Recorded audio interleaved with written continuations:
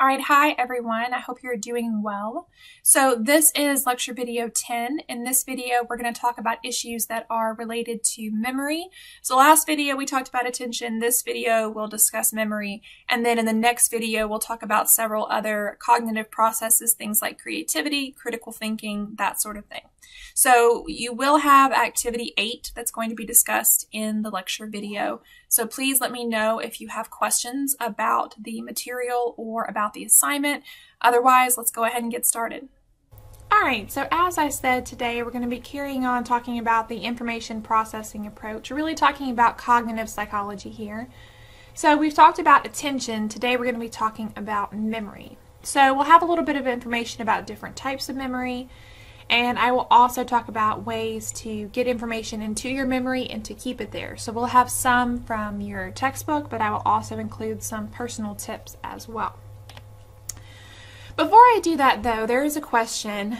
Whenever we talk about memory and we talk about the classroom, probably the thing that comes to mind is rote memorization. Now, when I use the term rote memorization, I'm basically talking about memorizing information as it is without really including creativity or critical thinking or application, just memorizing the information exactly as it is. So rote memorization is something that people have come to look down upon quite a bit for several different reasons. And I think this is not necessarily a good thing. So I do want to say a couple of things about rote memorization. One is that there are certain things that just have to be memorized, and that maybe we can incorporate some songs that help us memorize or play some games to help students review. We can make it fun, we can make it interesting, but at the end of the day, there are certain things that people just need to know. So things like the state capitals and your multiplication tables and the presidents of the United States, or whatever it is, there are certain things that we need to know in order to then be able to accomplish other tasks later. So memorization in and of itself is not a bad thing. I think it depends on your view of education. So I personally have a more classical view of education. And without going into any great detail, the classical view of education splits education up into different distinct stages based on developmental level. So during that first stage, which is called the grammar stage, which is traditionally thought of as the 1st through 4th grade, a classical model would really emphasize memorization here. The idea being that children are like sponges, right? They memorize information very easily during this time period. If you don't think this is true, curse in front of your child once. Trust me, he or she will remember. But they memorize the lyrics to songs. They memorize the words in their favorite books. And so during this time period, memorization is easy for them. But in addition to that, the other skills are not so easy for them.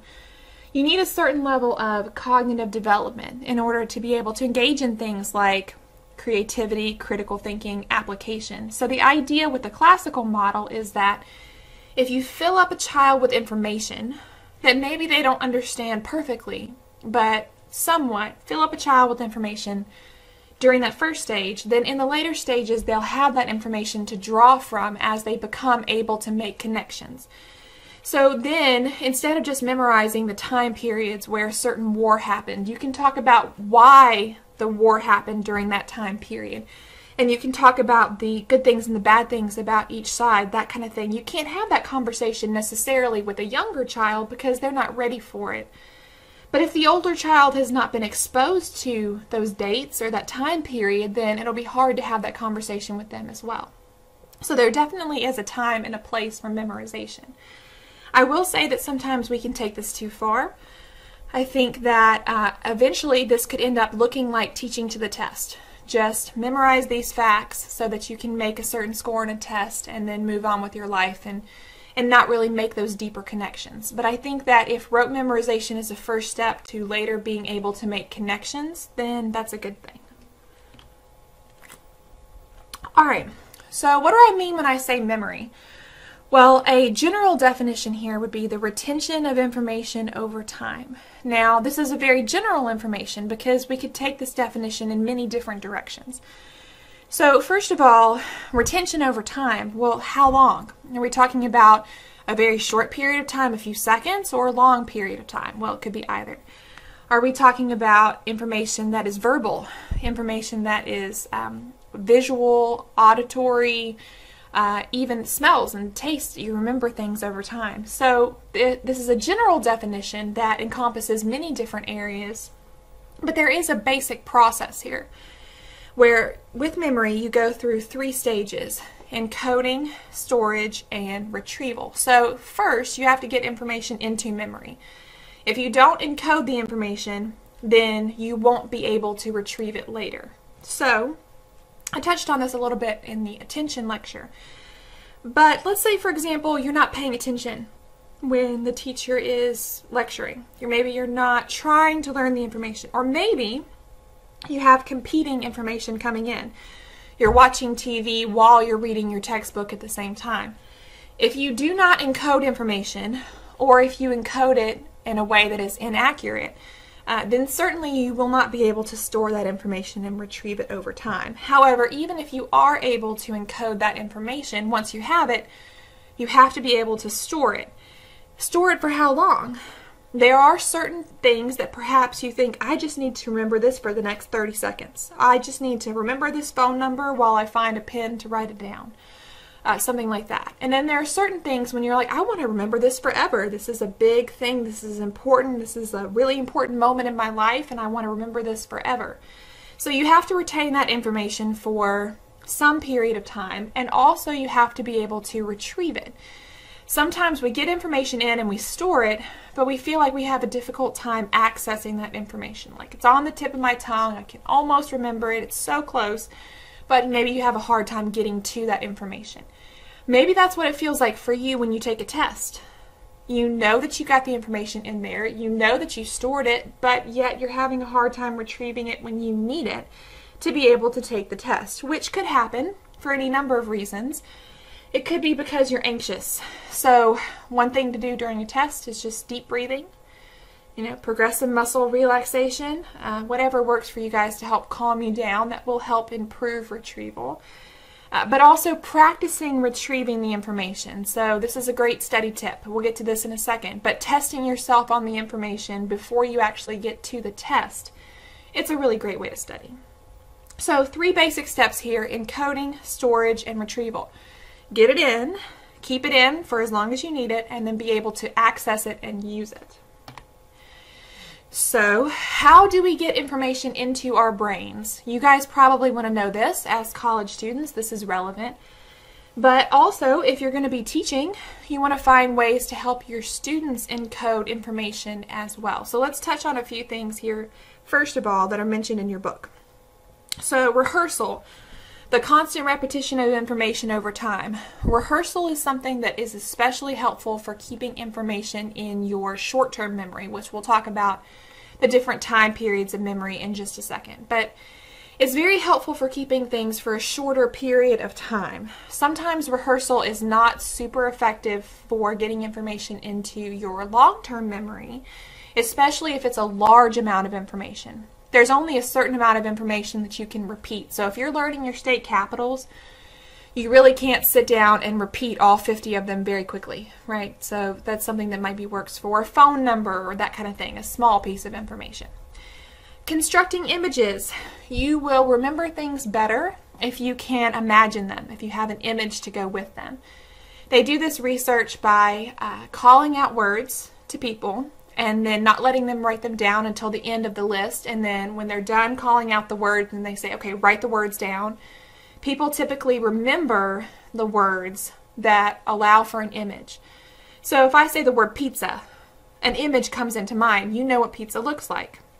However, if I say the word therefore is not really a word that you necessarily have an image for. So if you can find a way to attach an image to a fact that you're memorizing, that kind of thing, that's helpful.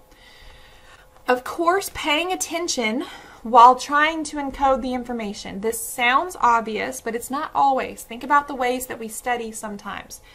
Sometimes we do try to cram in our information all at one time, which is not a good thing.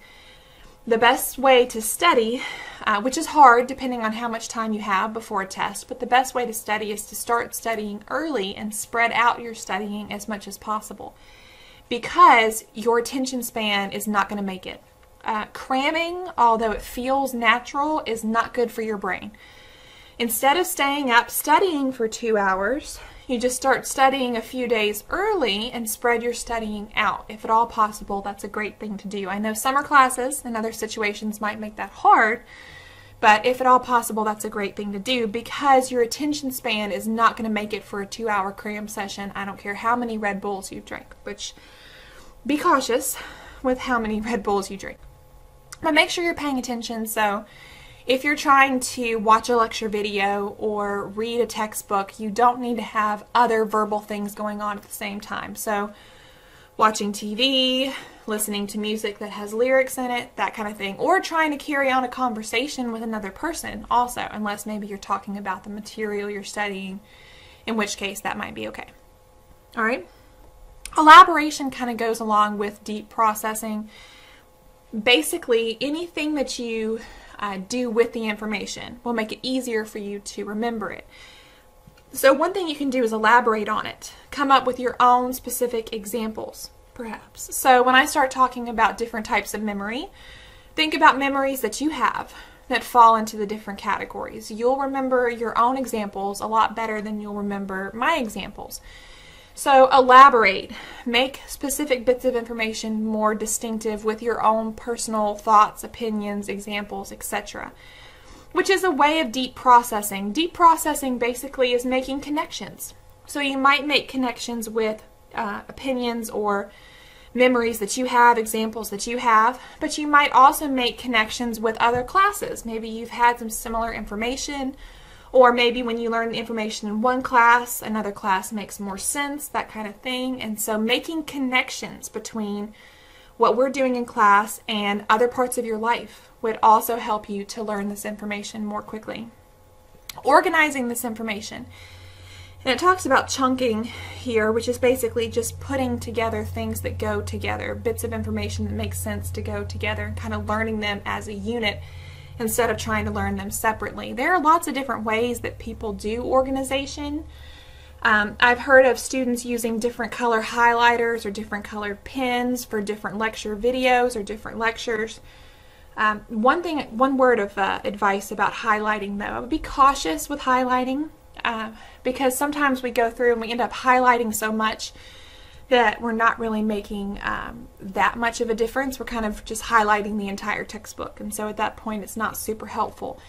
But finding a way to organize the information. So one thing you might do is study in different locations. So maybe you say, well, I studied the information from the memory lecture in my dorm room, and I studied the information on the attention lecture at the library, and so different locations might help freshen up your attention span and also help you when you're trying to remember information, might give you extra cues for that.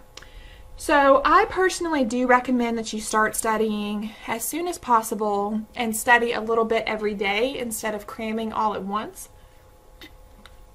I also recommend that you do more than just read through notes. The problem with just reading through your notes is that they might start to look familiar over time, even if they're not really as familiar as you think. So you remember having read it before, but it doesn't necessarily mean you know it well enough to remember it on a test. So instead, I recommend reading through your notes a couple times and then doing something with that information. So one option might be making your own test. I give you guys study guides, I give you practice exams, but make your own study guide. Make your own practice exam. It's a great way to study, because if you can come up with a question about the material and answer it, hey, you've really learned the information at that point.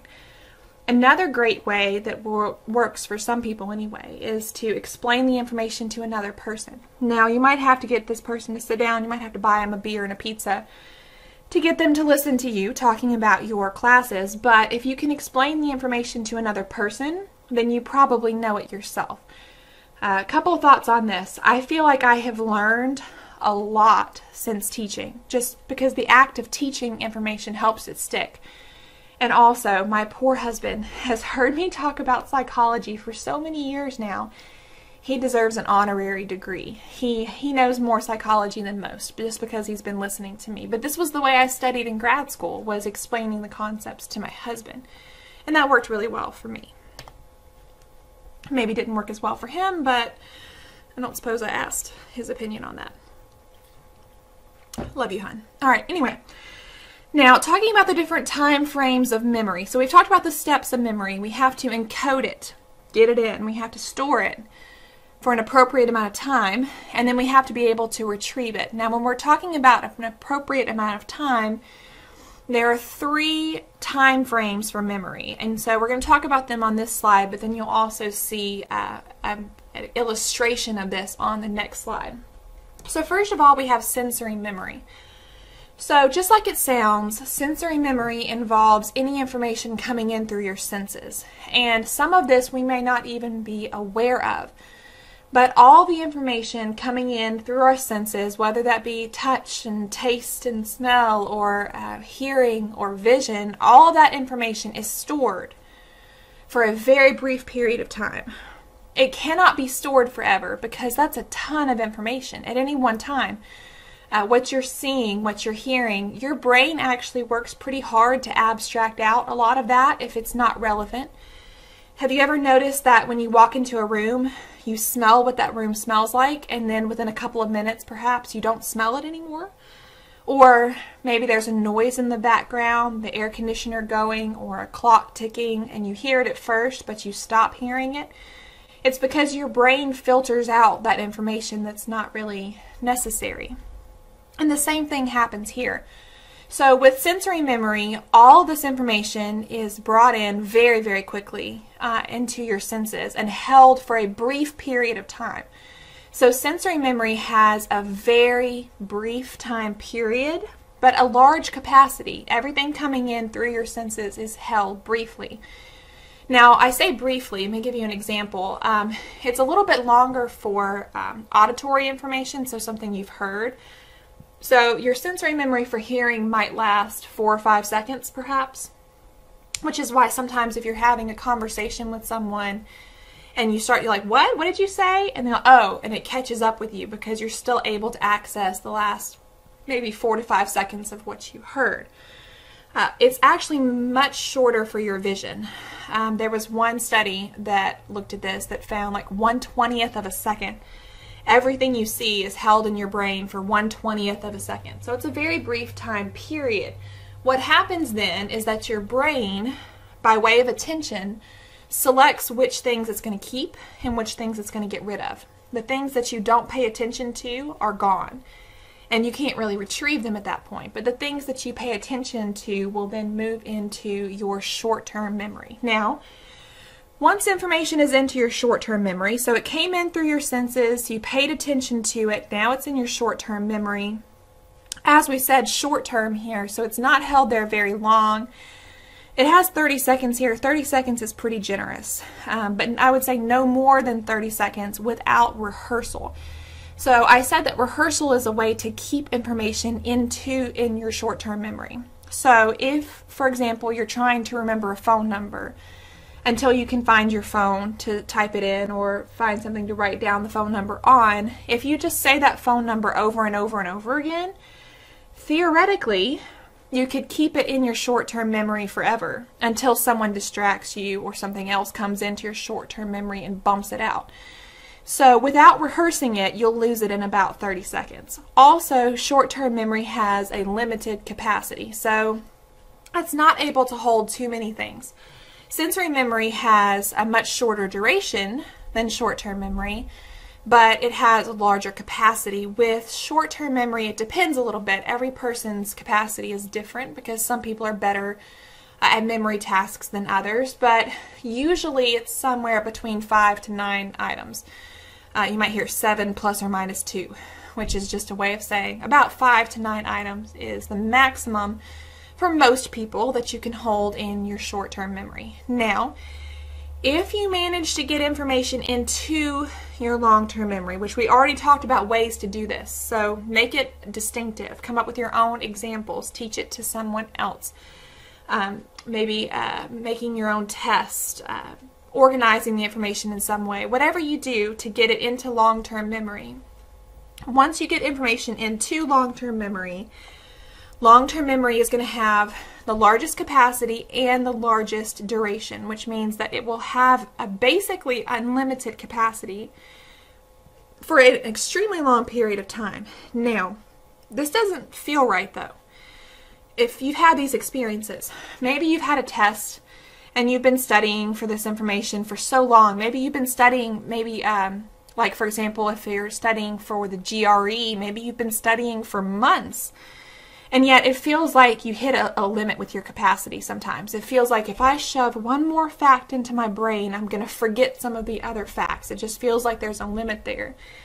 That may be what our experience is like, but truly your long-term memory has, if it has a capacity, we haven't exactly defined it yet. It's an extremely large capacity over a long period of time. Now, we don't know exactly how long that is. Some things will last longer than others. And of course, your memory can be impacted by cognitive issues. So we know that as we age, cognitive abilities tend to decline a little bit, and then things like dementia, Alzheimer's disease, and others can impact your memory. But for the most part, our long-term memories are very robust. All right, now, when you see these terms here, sensory memory, short-term memory, long-term memory, we're really referring to Atkinson and Shiffrin's theory. So they were the ones who kind of coined these terms and theorized that this is the way that memory works.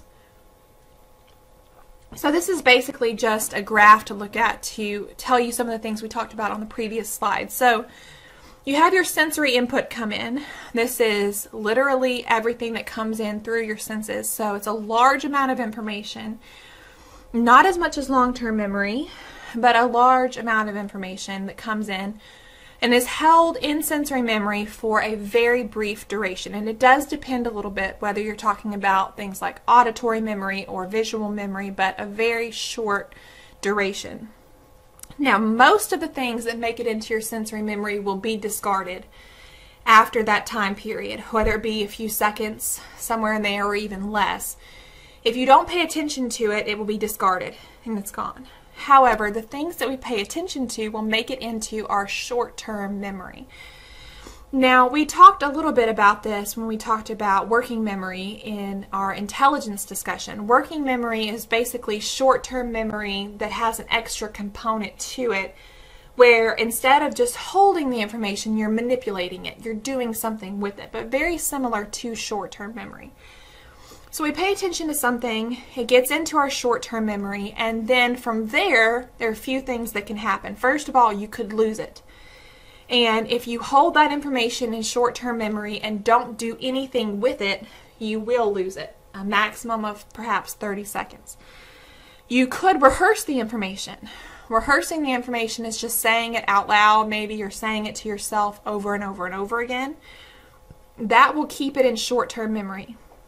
That's not a great strategy to get it into long-term memory, but it will hold it in your short-term memory for as long as you're able to rehearse it without being interrupted.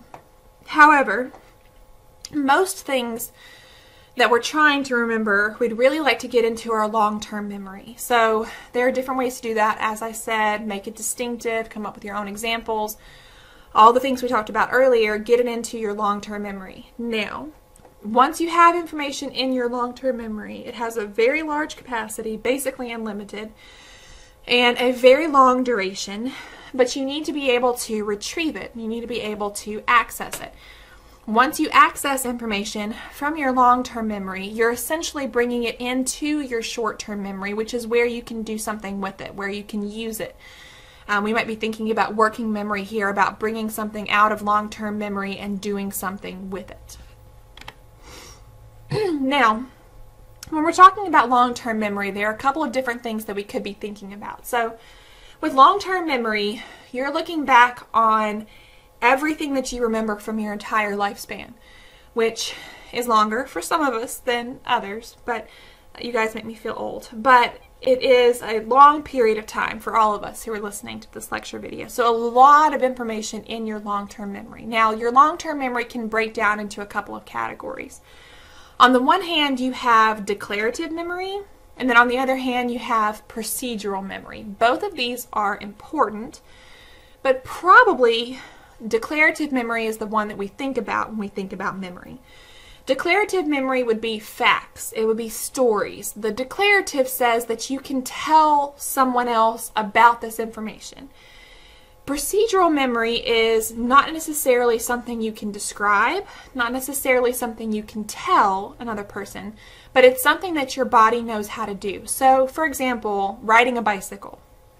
You might not really be able to describe exactly how to ride a bicycle, but your muscles know how to ride a bicycle. If you get off the horse, you get thrown off the horse, you're supposed to get back on the horse. So muscle memory would be an example here. Writing, you get used to writing. And so without even thinking about it until you have to teach a kindergartner how to start writing and how to start forming letters, then you just write without thinking about it. That's procedural memory. And so it's not necessarily tied into specific memories that you can tell other people about. So let's have a couple examples. Declarative memory, I could tell you the story of the first time I ever rode a bicycle. It was a catastrophe. I thought I would know how to do it, and I went up on the top of the hill and went down the hill, fell off, and then got angry and refused to ride my bicycle until training wheels were put back on. I was that kind of kid. That is a memory that I have, a declarative memory that I can tell you. But procedural memory would be the fact that my legs, my muscles, probably, I'm assuming it's been a long time, probably remember how to ride a bicycle. That's just something that is a procedure that I have memorized. Now, declarative memory can also then break down into a couple of different types. Declarative memory in general is information, something you can explain to another person. Episodic memory would be information that is specific to you. So you have memories about what you did for your last birthday, or what you did for Christmas last year, or you have memories about your childhood, perhaps falling off of bicycles and humiliating yourself, right? You have these memories. Those are episodic memories. Semantic memory refers to memorizing information that is not unique to you, but more like generalized information. So if you can tell me the state capital of Indiana, or if you can tell me what 3 times 4 is, that's something that you've memorized, and you can tell me about it. It's declarative. You can tell me about it, but it's not personal to you. It's more general information. So all of these things would be included in long-term memory. Now, we know that an individual who has had certain kinds of brain damage, so perhaps an accident or a stroke, might lose some of this. So sometimes when a person has had some kind of traumatic brain injury, they might have to relearn procedures. They might have to learn how to walk again. They might have to learn how to write again. And we also know that there are situations where a person might lose memory, might not be able to access memories they've had before, or people who might not be able to form new memories. So certainly there are issues that can come up with these. Now, when we're talking about retrieving information from memory, there are several different ways that we can go about doing this. First of all, I want to focus on recall and recognition. I'm going to come back to serial position effect because this is going to have to do with your activity. So there are different types of retrieval involved depending on the task. And so a couple that we're going to talk about here would be recall and recognition. Recall is when you are retrieving information from memory without prompts right in front of you. Recognition would be retrieving information from memory when the answer is in front of you. You just have to choose which one of these is right. So for example, an essay test or a fill-in-the-blank test or a short answer test, that would be recall. There's a question you have to answer, but as far as the material for the answer goes, you don't have a prompt right in front of you. You don't have something to look at. So recall requires you to completely produce the information yourself. Recognition, on the other hand, refers to recalling, or I shouldn't say recalling because that's confusing. I just talked about recall. Retrieving, I should say, information from your long-term memory when you have something to look at. So, for example, multiple choice or matching. So the right answer is in front of you. You just have to recognize which one of the answer choices is the right answer. Now, We're going to be talking about different types of assessments at the end of this section of the class. And typically when I talk to students, they often tell me they like recognition better. So students might feel more confident with something like multiple choice or matching. It feels like the answer is in front of you. All you have to do is recognize it. All you have to do is somehow bring it back. On the other hand, though, I think students often do well on recall tests. And this could be for a few reasons. It could be that our recall memory is better than we think it is, and we're just not as confident with it, but it's still pretty good. Or it could be that the way that you encode information is different if you know how you're going to have to retrieve it. So you study differently for an essay test than you do for a multiple choice test. And certainly it is helpful to know what kind of test you are preparing for. So I think students typically like recognition best, but I think that both of these are important. So when I was in college, I actually took a memory class, and it was a really interesting class, and I thought it was interesting the way that the teacher did the test. So we would have a portion of the test that would be more recognition memory, and then we would have a portion of the test that was more recall memory, and so it was more like essay questions. And for the recall section, she would let us bring in a note card. We couldn't use that note card for the recognition part of the test, but we could use that note card for the recall portion. And basically she had specific instructions about how large the note card could be, but you could put anything you wanted on it. And so you could, go through when you're studying and write down whatever you wanted, and you can use that. And what I actually found, and I'm sure she knew what she was doing, was I didn't need that note card. After I had spent days agonizing over what information I wanted to put on my note card, I actually knew it well enough that I didn't really need the note card anymore. So it was a pretty good way of studying. So maybe try that. Don't use note cards in classes if teachers don't allow it. That's called cheating. But as a way to study, take the notes, put them in your own words, that kind of thing could be helpful for you. Now, coming back to the serial position effect, it says that recall is better at the beginning and the end of a list. This is the idea that we tend to remember the things in the beginning and the things at the end, but we lose the stuff in the middle. There's a couple of ways that this could play out. For one, if I were to have you listen to a list of words, and when I finish the list, you write the words down, people typically remember the first few items and the last few items, and they miss the things in the middle. And the reason for that is because if you know that you're going to be asked to write these words down, you're rehearsing them in your brain. So those first few words get rehearsed several times, and that helps you hang on to that memory a little bit.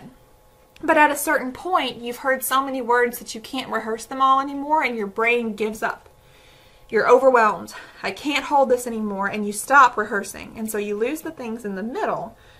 But you're usually able to get the things at the end because of sensory memory, right? So we said that we hold the last 4 to 5 seconds of auditory information in our sensory memory.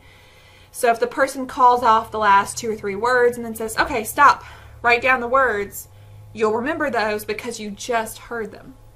Another way this could play out could be in the classroom, though. If you're listening to a lecture, you tend to remember the things at the very beginning of the lecture and the things at the very end of the lecture, and you tend to lose the things in the middle. And this is what I want you to be thinking about for your activity 8. So it says, first of all, describe the serial position effect.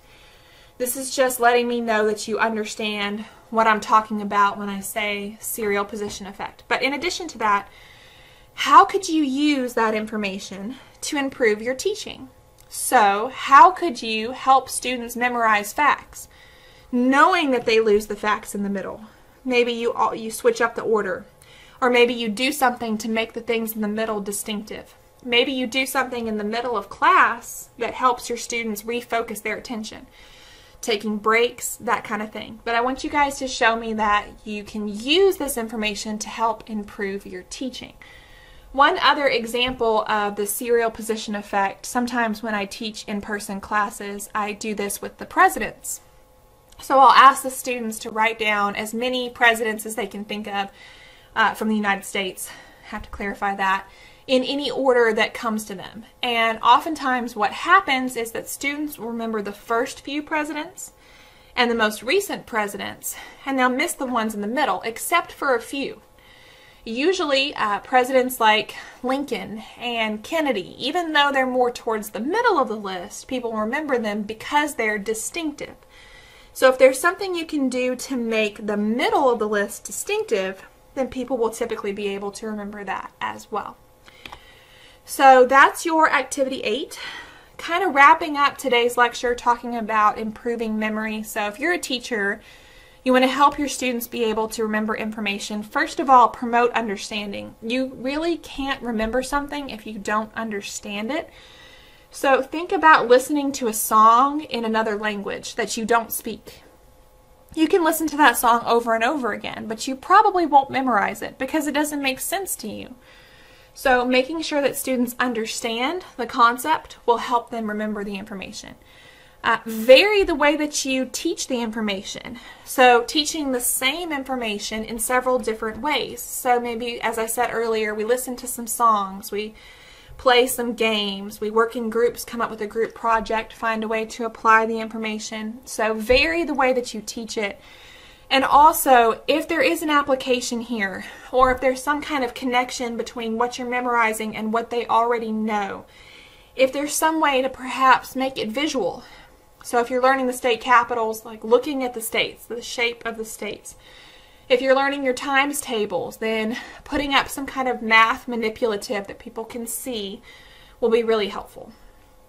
Also helping students to organize knowledge. I think this gets easier the more experience we have. So typically as we get older, we get better at this, but helping students organize information, this is just basic study skills. Teaching mnemonics. The word mnemonic is basically just a memory trick, and you may have examples of this that you can think of on your own, but teaching rhymes, acronyms, keywords. So maybe you learned the colors of the rainbow, like Roy G. Biv, right? Red, orange, yellow, green, blue, indigo, and violet, something like that. You remember it because of a mnemonic that someone taught you. And so if you're able to think of these, or even better, have the kids brainstorm and think of their own mnemonic, it'd be really helpful. And embedding memory retrieval language, best way to do this, I think, is to test yourself. It's to practice with the information. Not just reading flashcards over and over again, but make your own test. If you know another student who's taking the class, then test each other. Or if you can find someone who will listen to you, explain the concept to them. So you practice retrieving the information before the test actually happens, so you'll feel more confident about it when test day arrives.